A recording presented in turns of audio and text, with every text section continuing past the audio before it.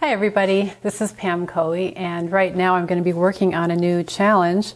This is challenge number 14, and again this is a winning challenge in my recent contest for challenges and questions for the Watch, Learn, Grow Library. And this challenge was submitted by Lisbeth Lingas of Norway. So thank you, Lisbeth.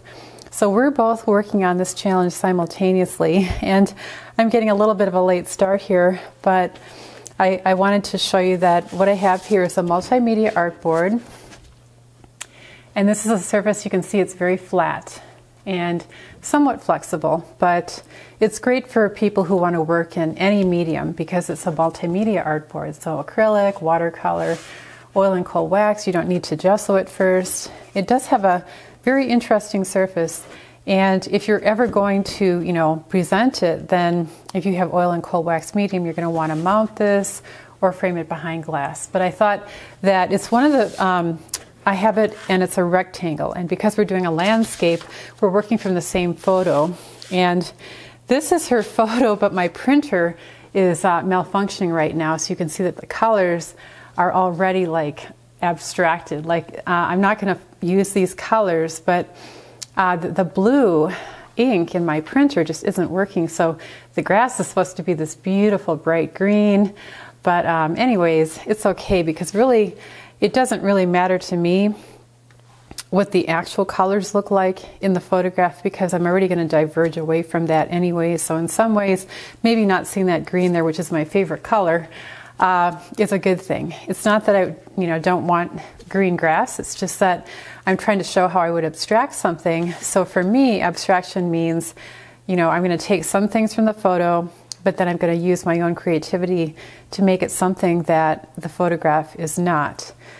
I have some G-gel and coal wax medium here. It's been stored in my tin, and I'm going to be using that. So I'm going to add a little bit of that to my palette here. As far as my palette goes, I had some leftover paint, and I wanted to use a limited palette, and I'm probably going to be doing several different landscapes off this photograph. So in some ways it doesn't really matter what color I start with because I envision doing several different landscapes off this one photo. So here's a gray that I had left over. Here's a lighter gray. I'll just kind of put these on my palette. Here's here's another kind of a bluish gray. So right now the palette is looking pretty limited in terms of it's the complementary blue and orange. And I'll put this white on my palette. And here's the orange.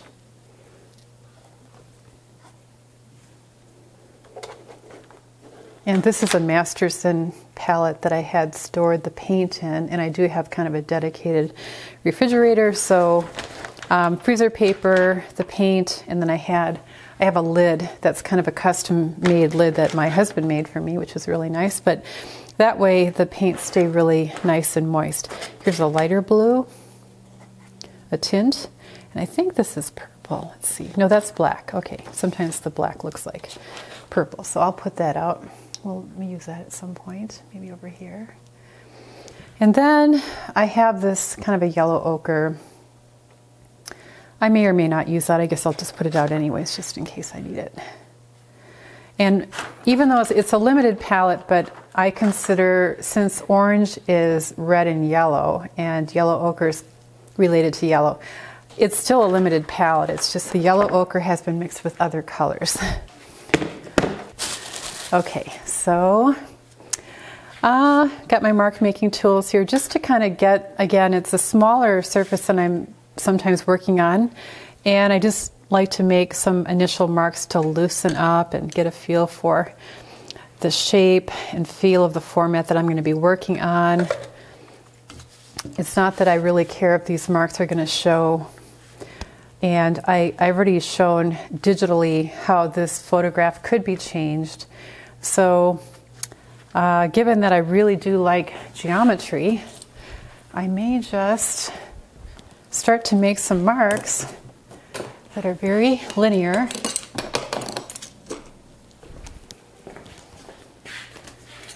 doesn't really matter what I start out with here, but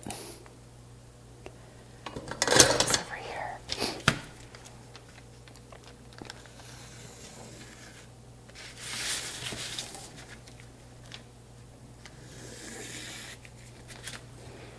I showed in the digital play that I started out with here, I had trapezoids and I think parallelograms. I had a couple circles. So not everything has to be this crazy mark making that I usually like to do. Some of it can be, but I like to vary things a lot. And so, because the landscape wants to be on this horizontal band, I might have just a line that's a little bit darker. And I like these angles. I already pointed out when I was talking about this in Photoshop that I like the fact that it had these diagonals to it. I mean, even if it didn't, you know, it's something that I can take advantage of. And here was the diagonal here. And then, you know, these mountains have a bit of diagonal, of course. And then the fence line, you can see that it is also at an angle.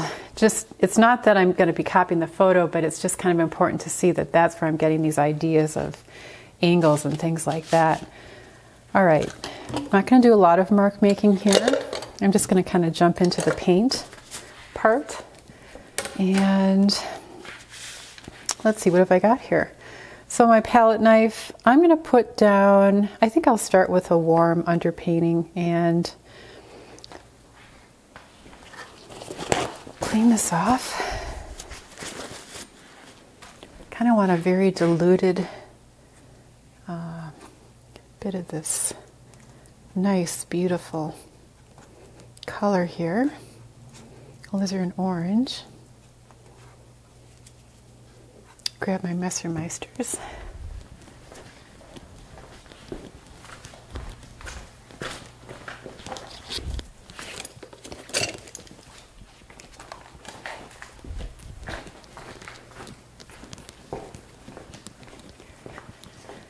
Okay, there's one, there's another. So to begin with, let me just grab some of this. And it's been, again, it's going to be thinner, and it's not going to be quite as intense as it could be. And the multimedia artboard is a little different surface than the Arches oil paper. And again, you can see that just depending on how thickly you put this on, you can either make it very thin, or you can make it a lot thicker. So right off the bat, I'm starting to get a feel for the different surface, my tools, opacity and transparency, diagonals, and it's just really kind of fun to move it around.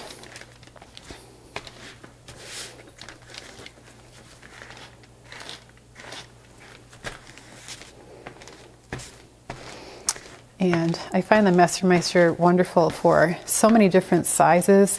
This is a kind of a medium size, it's not that big. But even on a small surface, it'd be fun to use a tool of this size because it automatically loosens you up. So let me just get kind of an even under layer here first. And then I can go back in with some thick and thin. Just kind of want to cover the whole white, get rid of that white.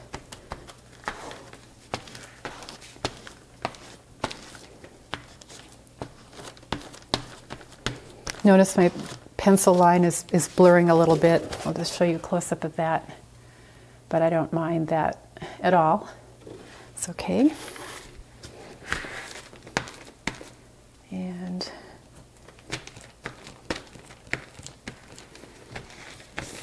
again, I'm going to see how far I can get just working wet into wet. I'll come in again tomorrow and see where we're at, but might as well push this as far as I can.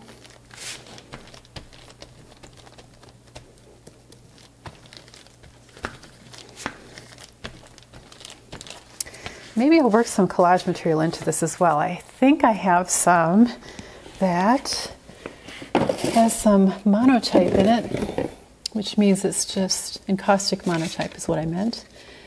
Let's see what I have here. I should probably make some more papers, but for example, if I wanted to work in some, this is a encaustic monotype, very simple It's just black encaustic paint on rice paper, Taikozo. But it is kind of a beautiful piece here. And I think what I would do is I'm going to just tear some of this white border off of here. Maybe I'll cut it because it's not going to tear very well. But so I'm going to cut that off. It's thin enough that it works pretty well on the coal wax surface. I'm going to cut the white paper, the white border off first, and now if I tear it, I don't care if it tears. It can tear any which way that it wants to. I kind of wanted some strips here, but that way I don't have that white border to deal with. And okay, so these are very irregular shapes. Where might I want some of this to go? And for now, you know, maybe I'll take my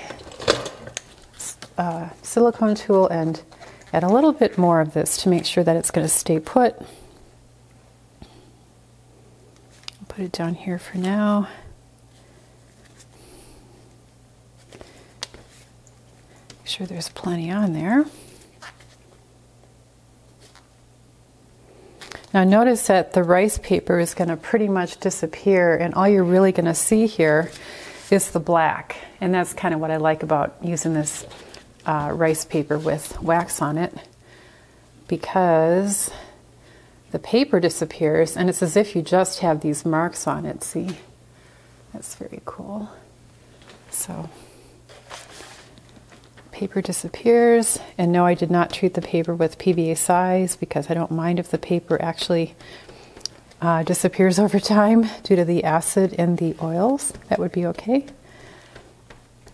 So then I just have some black marks there. Maybe I'll tear this and add some more.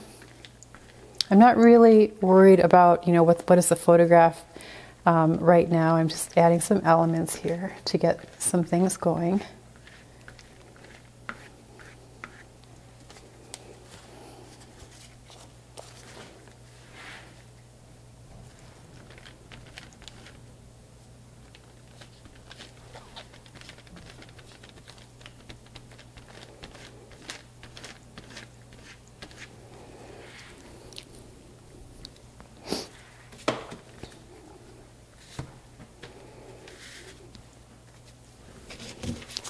Out of the way.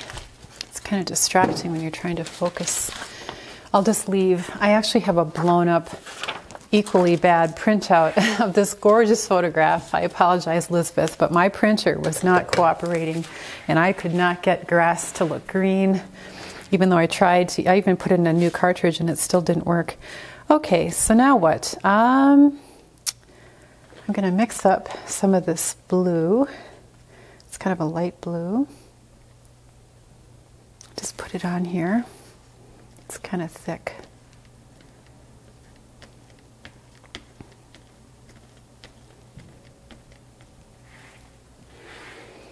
I'll take some freezer paper. Move it around just a little bit. So when you're working wet into wet again, you know, we got to be a little bit careful as to the types of techniques you do, because not everything's going to work terribly well if you're working wet into wet. But I do like this idea of monoprint and moving the paint around.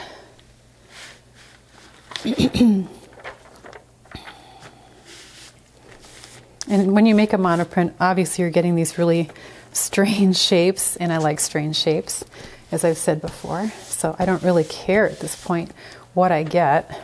It just will help lead me along the way. Let's keep doing these monoprints. This paint was really thick over here, so I can keep dipping into it, overlapping the collage paper.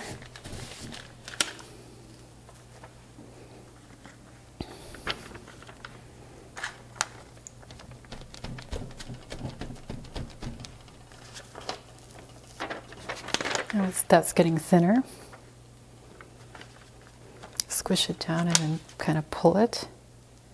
It's a different kind of mark. Different kind of edge here.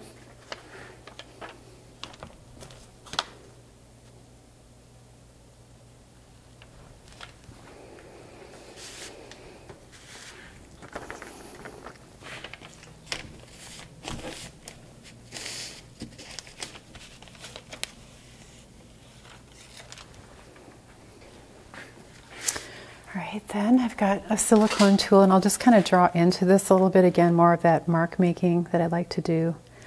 And it can be anything, but as I showed kind of in that Photoshop, the digital version of what you can do is, you know, lines can be made going through areas like that. Now I'm going to mix something here. Let's take some of that blue and add orange to it.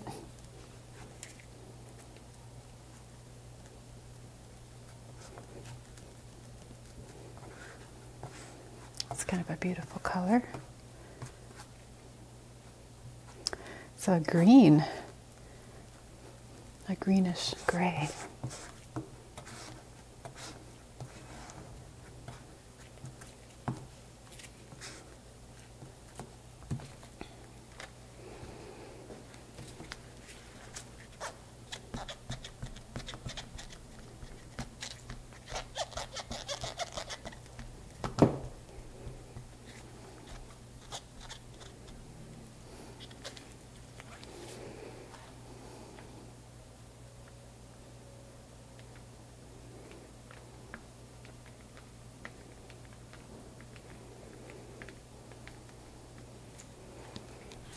So when I think about a landscape, obviously I'm thinking of a horizontal, but then, so maybe my idea, and I'm not really looking at the photo all the time, but I'm thinking, okay, what does a landscape make me feel? I definitely feel these horizontal bands, but I didn't want them to be all in the same plane, and I don't want them to really be on all the same thickness. And so what I might do is grab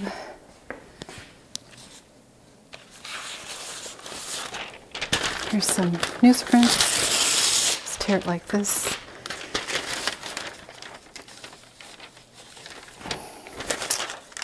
Introduce some lines that don't necessarily correlate to one another.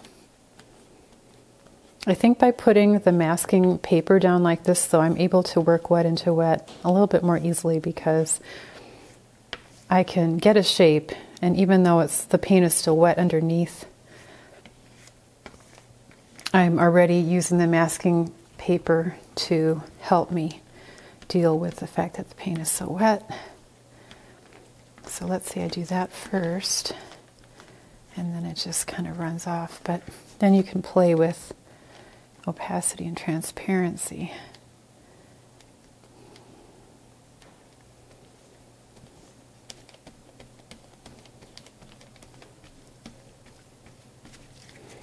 Maybe I just do something like this. That's kind of like the fence posts. They're not fence posts, but it's kind of like where there might be a vineyard, and it's, you know, location-wise, not the best area in this painting because I think it's almost central. But if I peel this off and then put this down elsewhere, like maybe up here, and then put this one here, just down here,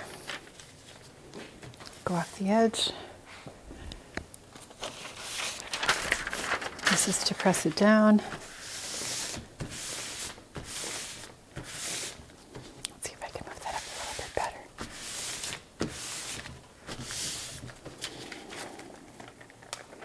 Not much came off of that.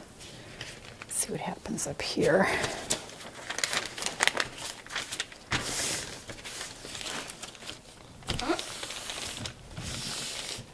Sometimes you don't get a lot of paint transfer. And multimedia artboard is a different kind of surface as well.